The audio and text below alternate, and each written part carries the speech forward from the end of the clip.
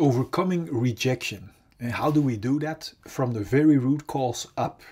Because only when we know and address the root cause of hurt by rejection, we can heal the root together with its symptoms once and for all. Now, we all get rejected more than once in life, and we all have to learn how to deal with rejection. Well, in this video, your perspective about rejection is about to change for you. Now, where do we feel the emotions when we get rejected? Indeed, within ourselves. The truth is, those emotions that we feel when we get rejected were already there within ourselves, but were covered underneath a blanket of distractions. Like, for example, underneath the distraction of having that relationship. When that relationship cover is taken away from us, when we get rejected, then all of a sudden our already existing unsolved pain surfaces in relation to that person that rejects us. And therefore, we actually believe that they hurt us and make us feel that way, while in fact, they only take away our bandage. The good news is that only when our bandage is taken away, we can actually start healing what was covered and suppressed underneath. And therefore, being rejected can actually be a blessing. When we feel hurt when we get rejected, it actually means we still have unsolved emotions that were covered by the person that rejects us. To give you crystal clear clarity towards complete relief or liberation and independent fulfillment, I made the following fundamental animation for you.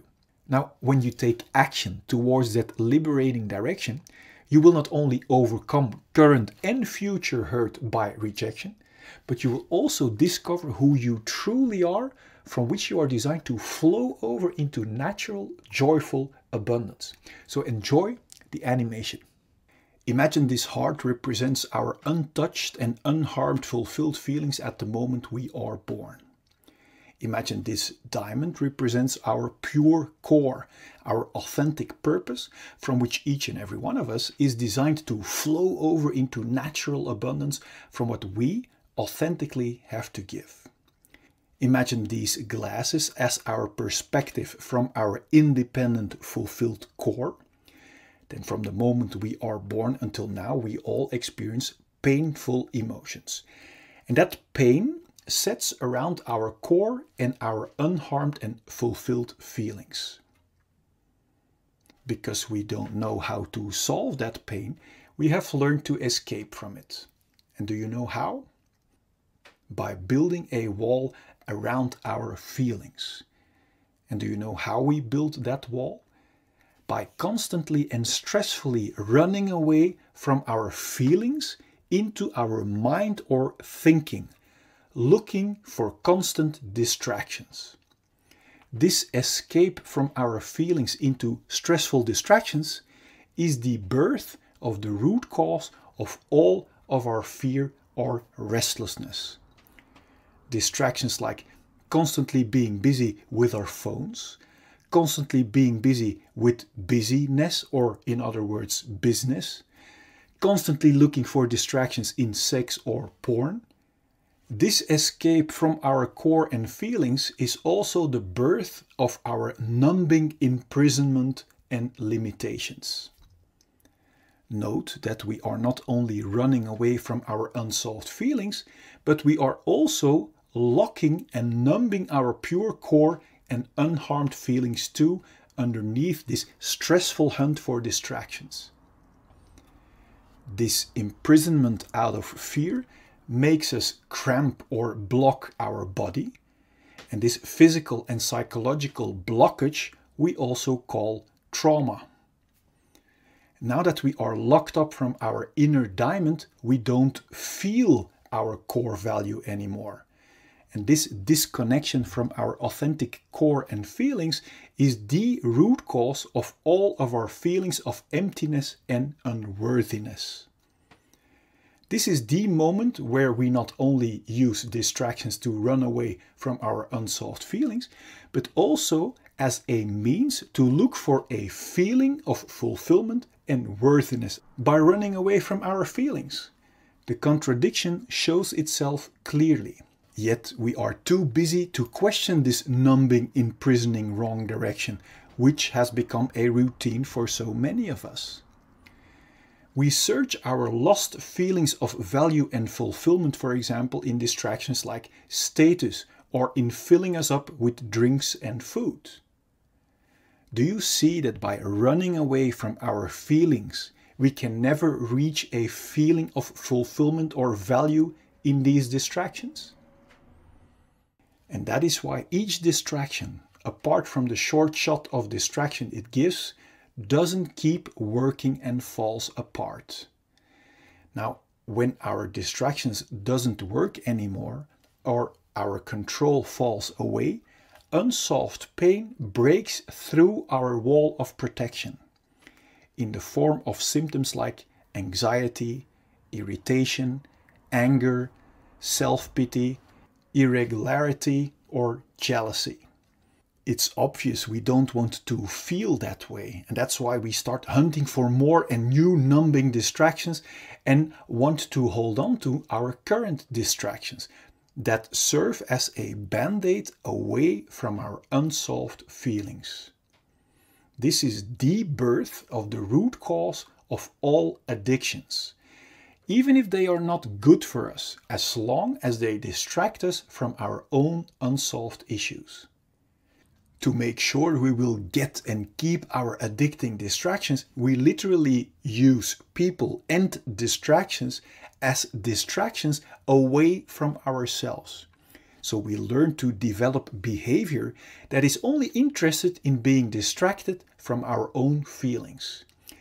This is the birth of our covert victim behavior, like criticism, bringing down others, abuse or allowing abuse, complaining, lying, denying, blaming, bribery, mind games, assumptions, reversals, forgetting, fake concern, flattery, conscious denial, relational aggression, damaging someone's relationships or social status, or overt victim behavior like actual physical aggression.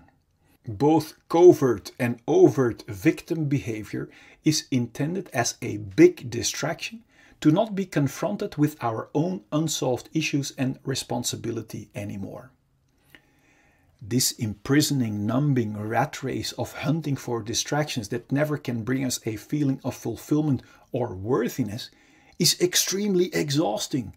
This direction away from our core might sooner or later lead to symptoms like exhaustion, depression, burnout, stress, tiredness, or even thoughts about suicide.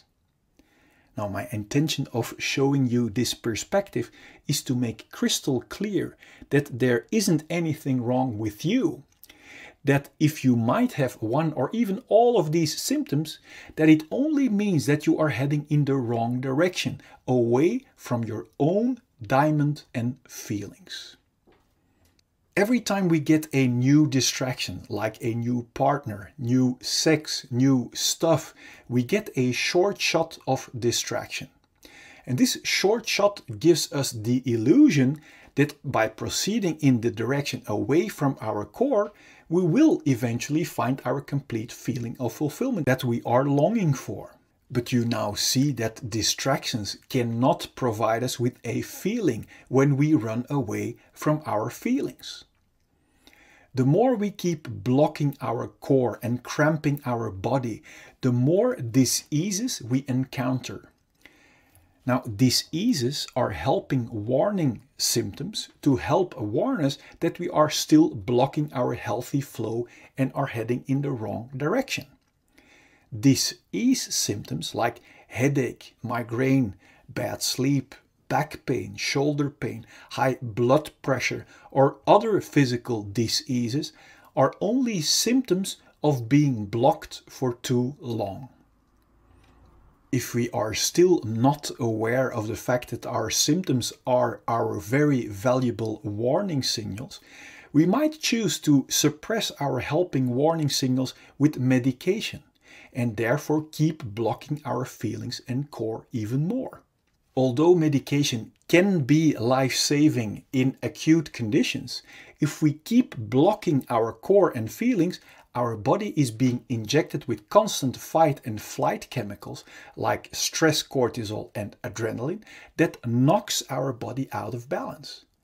And according to the science of epigenetics, this chronic imbalance and blockage might switch on our inherited disease-causing genes and actually creates diseases. If we still won't listen to our valuable disease symptoms and keep blocking our natural flow of life, our chronic blockage might turn into a flatline. My intention is that you have clarity and insight that liberation from our symptoms lie in the exact opposite direction, in solving our unsolved pain, until the only thing left to be experienced are our independent, unharmed and untouched feelings of fulfillment and core, from which we are designed to see with clarity and to flow over into natural abundance from what we authentically have to give. Then there will be no more fear or stress to feel our unsolved emotions. And this will bring clarity and peace in our mind. And from there we can create and enjoy all great things life has to offer us in total freedom. Before we continue, I wonder, what does it do to you realizing that underneath our unsolved issues, we are still the untouched and unharmed clean slate? Now feel free to let me know in the comment box, I'm curious. Now knowing in our mind is one thing. Now wait until you experience it for yourself. To be able to actually experience our liberated, untouched and unharmed slate again, the key is to become radical honest with ourselves, to discover what our unsolved issues really are. Because we can only clean our dark spider webs if we know where to find them. To help you find them, so you can remove them once and for all, I've created a free checklist you can fill out for your own reference. And I also have made a free tool for you that will get you past every symptom of fear to make sure that you will arrive. And I also want to show you a proof that you can cleanse yourself completely no matter what has happened to you. And this is very valuable because if we don't have proof that it also works for us, then we wouldn't even bother. On top of that, I want you to know the truth about fear and pain that will set your mind free already. Now click here so I can send you the 4 free videos and checklist gifts so we can start tomorrow on one of the greatest journeys that we can ever make. Now let as much people as possible enjoy your complete liberation.